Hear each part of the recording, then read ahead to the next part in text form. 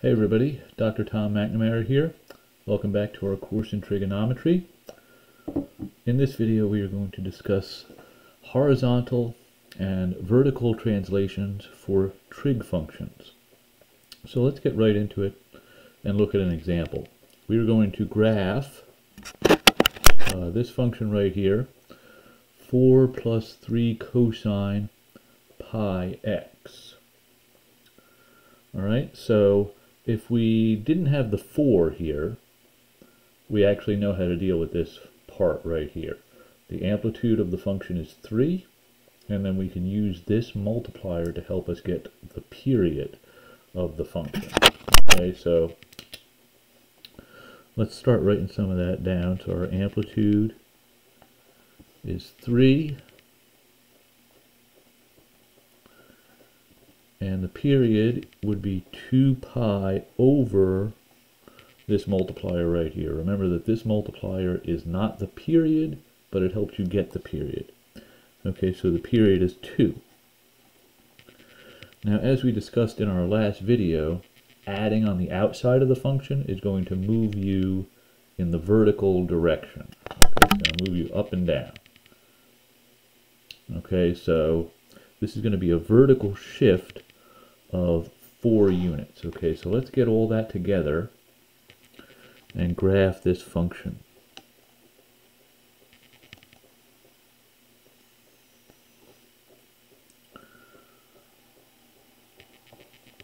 Okay, so a couple things I want you to notice here. Notice I am not devoting any space on my graph to stuff happening below the x-axis. We'll see why that is in a second. Okay, 1, 2, 3, 4. Okay, so I'm going to draw a dotted line here at y equals 4. That's of course my y-axis, this is my x-axis. This is the midline for my function. Okay, the trig function y equals 4 plus 3 cosine pi x is going to be oscillating about that midline. So 1, 2, 3, 4. This is y equals 4. 5, 6, 7. Okay, now the period of my function, we saw that it's 2. And as before, you want to divide the period of your function into 4 units,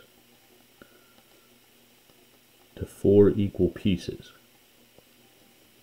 Alright, so we're dealing with the cosine function. So you remember the cosine function starts at the top of a cycle. Now here's the thing, we got to combine the vertical shift and the amplitude. Okay, the vertical shift tells us the midline, the amplitude tells us how far above or below the midline we're going to go. So my function's actually going to start out up here.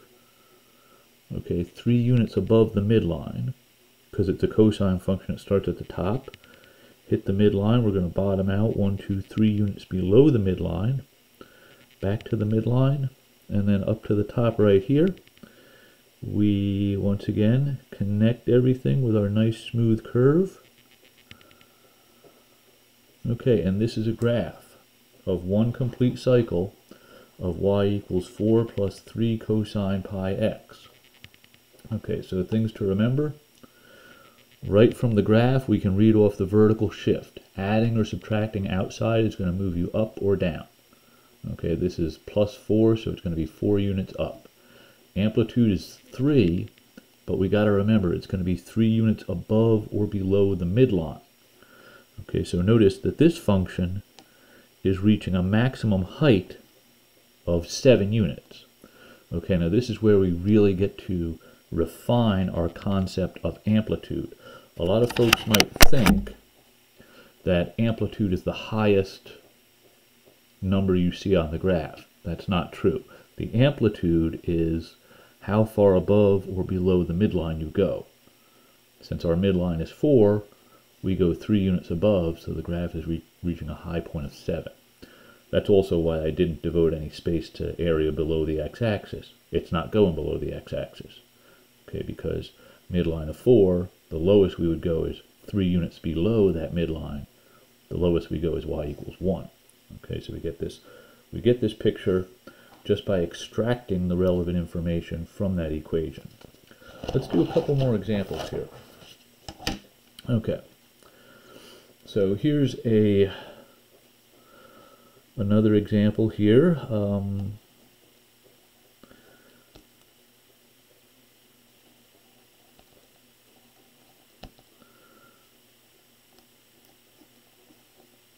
Okay, so the vertical shift is 120. Okay, so that's the midline once again. Amplitude 110. Okay, remember from our previous videos, the amplitude of a trig function will never be negative. To get the period, we do 2 pi over this multiplier. 2 pi over 12. How do you divide by a fraction? We remember that. You multiply by the reciprocal. Okay, so strike, strike. So the period is 24.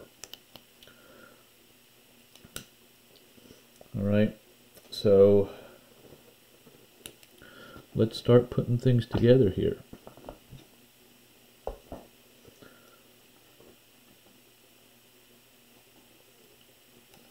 So, going to get our picture going here.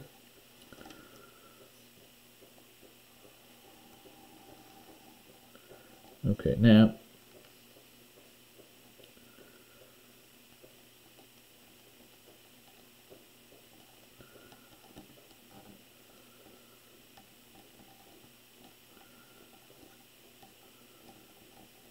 okay, so down here on my x-axis, or I guess my t-axis, because the original function was in terms of t, I've got my period of 24 units carved up into 4 equal lengths. If you take 24 divided by 4, you get 6. Okay, now I need to think about my y-axis. The vertical shift is 120, the amplitude is 110. So I'm going to put that, right about here. This is 120. And that's going to be my midline. My graph is going to oscillate about this midline.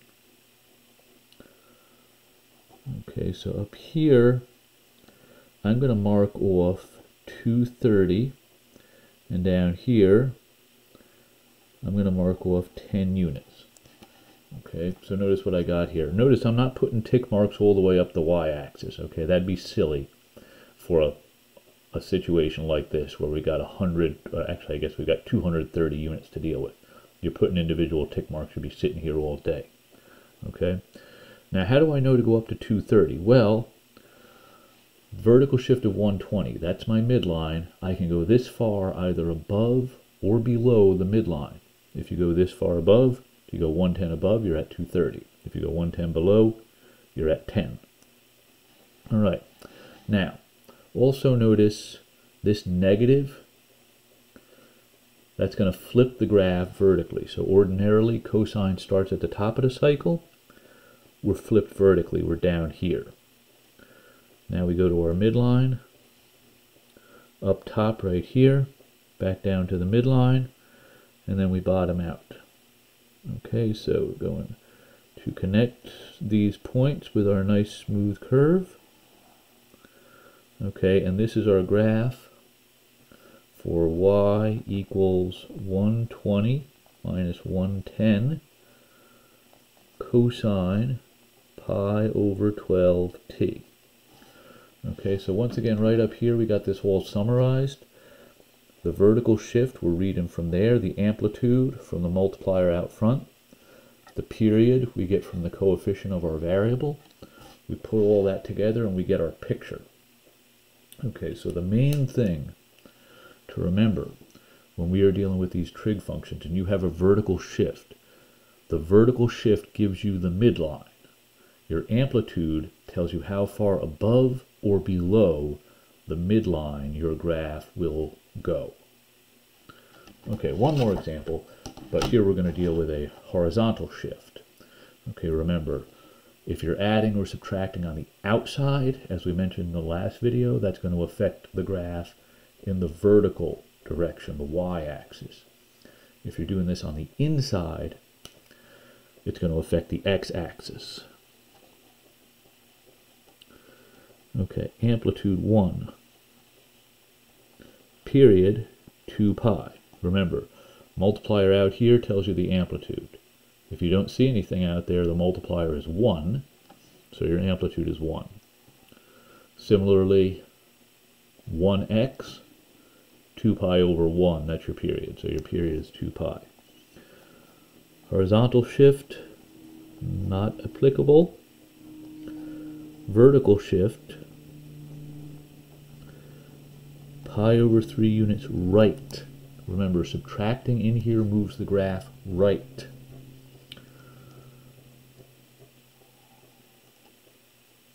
Okay, so I'm going to start drawing my picture. So I got this. Okay.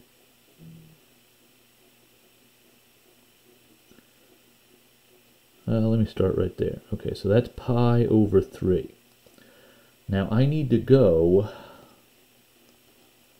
well, let's say 1 unit above and 1 unit below, so that's 1 and that's minus 1.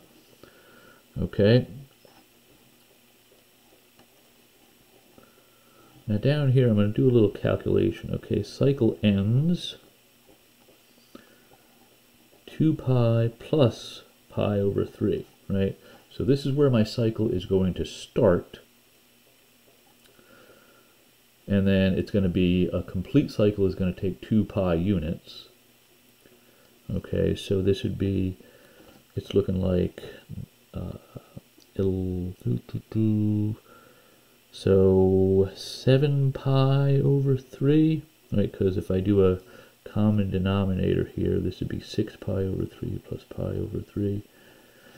Okay, so 7 pi over 3, I should divide that into 4 equal pieces. 1, 2, 3, 4.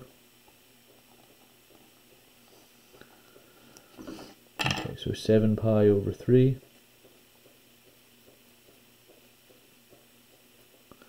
Okay, so we're starting up top, down to the middle, bottom out, up here, over there. Once again connecting with a nice smooth curve. I guess for completeness I should figure out what these points are. Okay, so we remember that we took our period of 2 pi, we divided it into 4 pieces. Each of those pieces is pi over 2 units.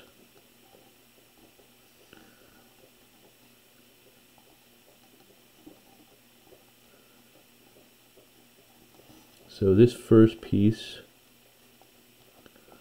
would be pi over 3, that's where we're starting, plus pi over 2, gets me to 5 pi over 6. Sorry, 5 pi over 6. For the next one, well, we're starting at 5 pi over 6, going to pi over 2, going pi over 2 units to the right.